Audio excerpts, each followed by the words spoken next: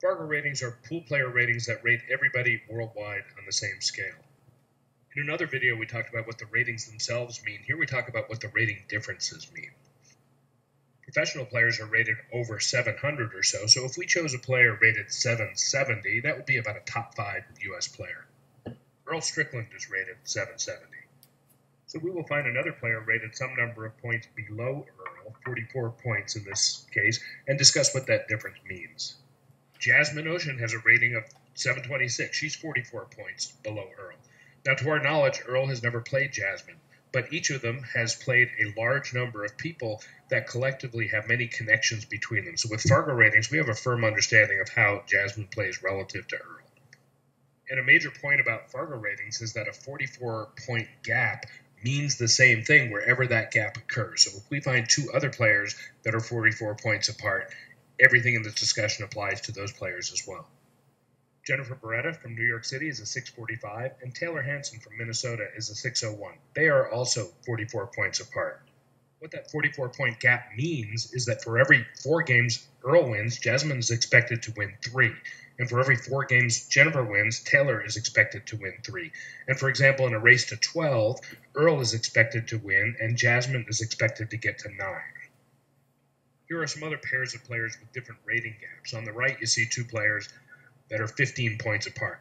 This is actually quite close. When the higher rated player gets to 10 games, the lower rated player is expected to get to 9 games. That means a 1-game spot in a race to 10 would be a fair match.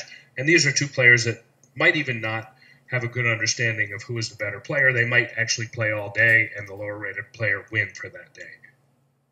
A 22-point gap is an expectation of 1 game on the wire in a race to 7. And a 32-point gap is 1 game going to 5. So lower rated player going to 4, higher rated player going to 5 is an even matchup for this pair of players.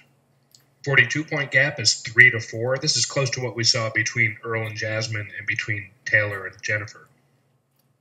59-point gap is 2 to 3, or 4 to 6, or 6 to 9. And finally, an important one, a 100-point gap is 2 to 1. So anytime you see a 100-point gap, the higher rated player wins games at twice the rate of the lower rated player. Here's that same 100-point gap. Now it's all the way on the right. Here we have the higher rated player going to 16, and you can see that the lower rated player gets to 8. This slide makes clear the logarithmic relationship between rating difference and game outcome. Every time the rating difference increases by 100 points, the game expectation for the lower rated player cuts in half. So the 400-point gap on the left is about the rating difference between Shane Van Boening at 817 and the average player in the men's leisure division at the PCA Pool League National Championship. You'll notice when we talk about the rating differences, we often use some of the same language that people use when they talk about handicapping matches or tournaments. That's somewhat unfortunate because Fargo ratings is first and foremost about rating players, not about handicapping anything. That is just convenient language to use to explain what's going on. Jasmine's chances of winning a race to 1, just a straight up, even up race to 1, is 42%. That's a single game. As the race gets longer, her chances go down. Her chance of winning a race to 5 is 36%. Her chance of winning a race to 11, like in the U.S. Open, is 24%. While we're talking about the meaning of rating gaps, this is a good time to bring up a problem with the way many people do small local handicap tournaments. It's common to separate the players into 3 groups, call them A, B, and C, where A goes to 5, B goes to 4, and C goes to 3. And though they don't know it, these players may have Fargo ratings that look something like this scale. On the left, you see 2 players that play very close to one another, maybe a 10-point gap, and yet they play with a spot. On the right, you see 2 players that are nearly 100 points apart, and they play with no spot.